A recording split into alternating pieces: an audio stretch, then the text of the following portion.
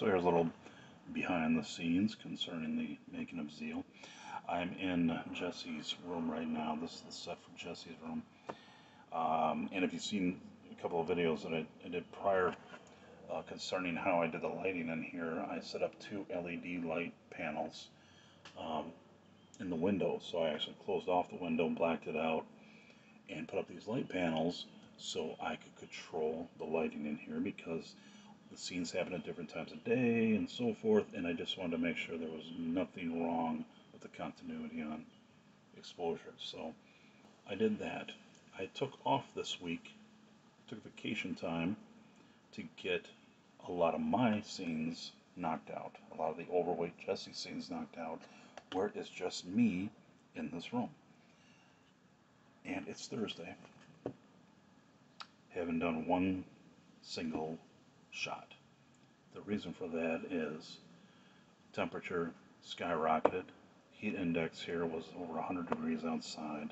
It's been like this all week. And normally wouldn't be a problem because of air conditioning, right? Well, our air conditioning decided to go out on us this past weekend.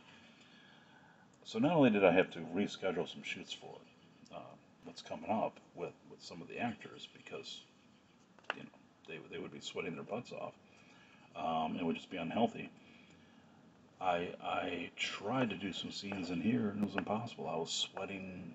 I was non-stop sweat. I was like somebody just took a bucket of water and poured it over my head, which messes up continuity. Tonight it's supposed to go down to 69 before it shoots back up to 80 at 7 a.m. and that's going to be in the 90s again tomorrow.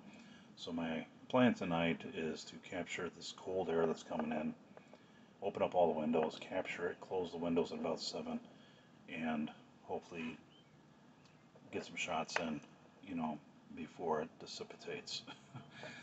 You probably could say, well, why aren't you using fans? Well, fans are an issue. If the fan is blowing on me, you see it in my hair. It's a very small room. There's a lot of dialogue that I'm doing for myself, where my character's, you know, talking to himself a little bit. So there was just a lot of factors involved, and it was discouraging. It's been discouraging, to say the least, because it seems like there's always something going wrong with this film. The only thing that's gone right are the people, the cast and crew. That's the only thing that's gone right. Everything else, wrong. Everything else falling apart, breaking, things just not going right. And I'm used to that. I'm used to troubleshooting, because that's what filmmaking is. When I did Acquiesce and Attached, there was plenty of little things going wrong here and there, but not every single little thing. Something's against me, and all I can do is just keep moving forward. Brandy's been right there, you know, trying to keep me uplifted and keep me moving. Honestly, don't know what to do without her.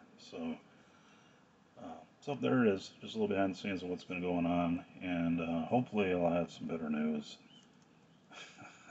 after tomorrow. We shall see. We shall see. So hope you guys are staying cool yourselves, and hey, until next time, be blessed, keep creating.